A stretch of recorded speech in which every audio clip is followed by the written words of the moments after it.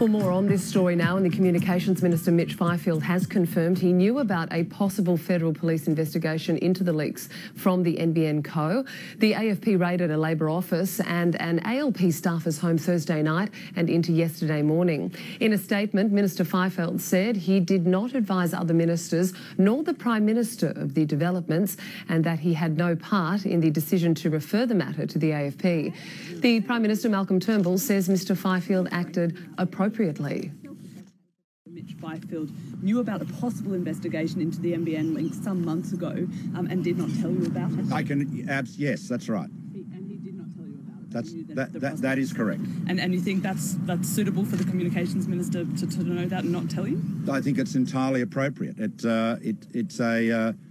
a matter of judgment for him. The important thing to bear in mind, the critical thing, is that the Australian Federal Police investigation, the decision to investigate and the decision to take the steps yesterday were decisions taken independently by the Australian Federal Police, as the Commissioner has confirmed.